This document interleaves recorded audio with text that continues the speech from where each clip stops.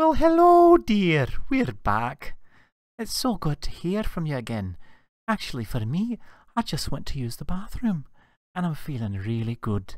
So let's finish this circle thing. If you don't know what I'm talking about, I refer you to episode 32, in which we did an axis-aligned bounding box, and then we decided to go on and create this circle collision utility for next time. Well, I've got a surprise for you. It's next time. So, what I want to do is let's just draw a circle real quick. That's going to be self.love.graphics.circle. It's very similar to the rectangle. And it's going to be a line, and it's going to be an X and a Y, I think, and a radius, or is it radius X, Y? I don't remember. Let's see what happens with this. If it's a giant circle. Oh, look, we put self. Oh, I feel foolish now. Oh, it's not myself. It's self-love. Okay, yeah, I'm right. There it is. It's red. So what let's do, let's just make some circles really quick. So let's say self.c1. We'll make it a new table. We'll say x equals 200. Y equals 200. Radius equals 20. And we'll say color equals u.color. Let's make this one white. Now let's draw C1 down here. X. C1 dot Y. C1 dot radius. What we also want to do is, let me go in here and let's grab set color.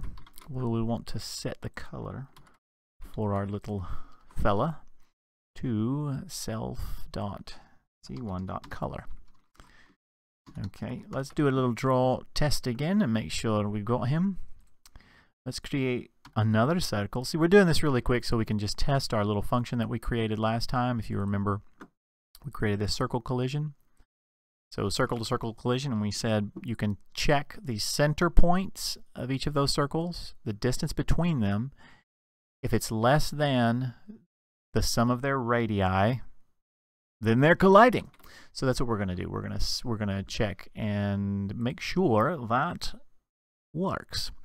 So let's put him at 280, and let's make him 40 large. 40 large.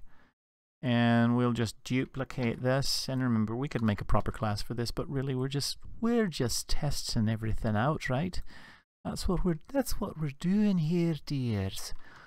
Let's see if this works. They're both going to be white, but they work. Let's make him 128, 200. What happens if we do that? What is the color? It's not different enough, is it? Let's add some blue. Probably the blue isn't a good idea. Oh, no, it's different. Maybe we should do 255 for this. Okay. That's fine. And let's move him a little bit farther away. Now, what?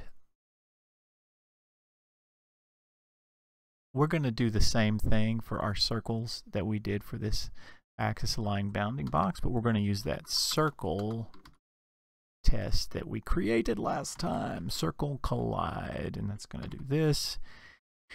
And we're just going to say self.c1, self.c2, and then we're going to say self.c1.color, self.c1.color. Yeah, that's so it's going to change it to the same color that this little guy was when we were doing the player. And then let's go back to the player and let's grab this up and down and let's utilize it here also. Just so that we can minimize the code use. We're actually maximizing the code. We're copying. Don't repeat yourself. The dry principle, which is what we're violating all over the place here. But it's okay because we're prototyping. You know what prototyping is? I hope you know what it is, because it's fantastically fun to do. So So now we should be able to move that one circular circle up and down. Let's check. Yep, and see he's moving along up and down with our friend Harry here. I just named him. Does that mean that I'm going to have to call him Harry through the rest of the series? Surely not.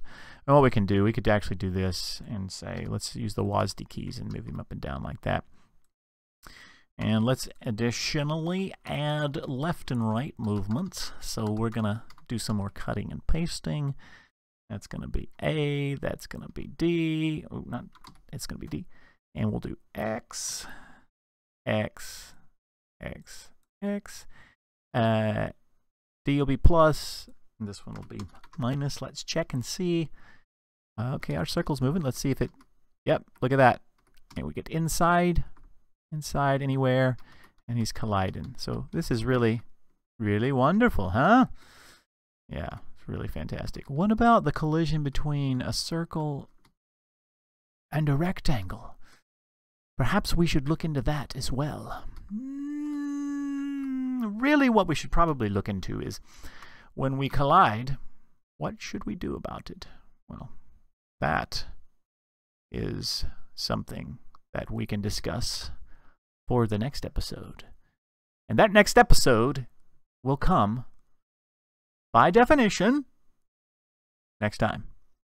We'll see you then. Goodbye.